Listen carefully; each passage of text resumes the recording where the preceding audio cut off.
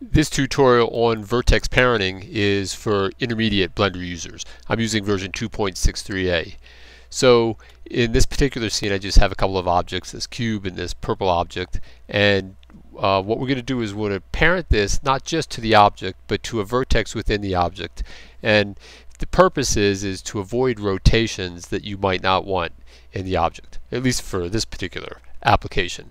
So what I'm going to do is I'm going to select this one, select this one, use Control P and parent it like usual, and then I'll just rotate it on the y-axis and RY, and you'll see that it follows along like you would expect right there, right? And there is just maintains that orientation. The blue cube just follows along with it. But maybe I don't really want that to follow along with it. Maybe I want it to follow it, but I don't want it to follow it in the same way. And so I'll show you what I'm going to do. So first, I'm going to press Alt P and I'm going to clear it so he's not part of that object. I'll press this select this object. I'll go into edit mode. I'm going to make sure I'm down here in Vertex select, and then come out here to this point. Let me zoom in a little bit. I'll come out here to this point and I'll just click that point right there. Alright, and then I'm going to separate that as a separate object, and so I'll press P and I'll separate that selection. And so it disappears, but it's kind of still there. I'll show you what I mean. I'll tab out of this mode. So that's still the cube, that's still the sphere. And then right here, if I right click, notice it says sphere.003. So what it did, I must have an O2 and an O1 in the scene as well somewhere.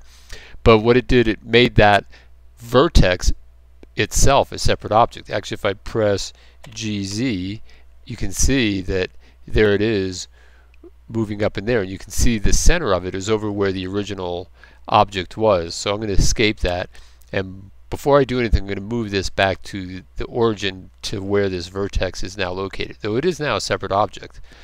And so I'll go Object, Transform, move the origin to the geometry. Alright, so now it's in this location. If I move it here, now you can see that gold thing and the vertex move together like that. Alright, so now what I want to do, I'm going to parent the vertex to this object here, since it's basically at the exact same location as the other vertex was. And so I'll, with that selected, in fact, you know what I'm going to do first? I'll press N, and so I don't lose control of it, I'm just going to call it vertex, like that. Alright, so now I know it's the vertex. Then I'm going to shift here, get that, I'm going to parent that to there, so I just have a regular parenting operation going on like this. Now in this case, now I want to parent this to this vertex. Sometimes it's a little bit hard to pick up, so for instance, I have that selected. If I right click here, see it picks up the sphere, not the vertex. So sometimes I'll right click here and I'll go up into the scene, and since where is it? Up here, where in the scene is that guy? He is called, there he is, vertex. Since he was born from the sphere like this, there he is. I had to hunt him down underneath, within it, within the sphere. You just see the sphere, open that up, and there's the vertex down there. So holding the shift key, I'll click that as well. So now I've shifted, and now they're both together. Now to parent it, if I was just to press Control P, I get my regular parenting object menu like this. So what I want to do is I want to go into edit mode, and when I'm in edit mode, then I'm going to press Control P, and it says make vertex parent, and then I'll click that and say OK.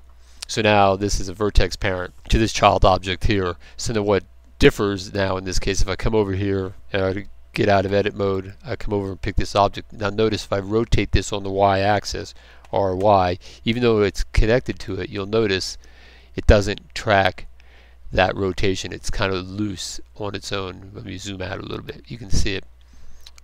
Or I'll just scale this up a little bit. You can see it. Scale that up. Turn it sideways. RZ, maybe, or excuse me. That one R, we'll do RY, and you can see the object still maintains its orientation like that. All right.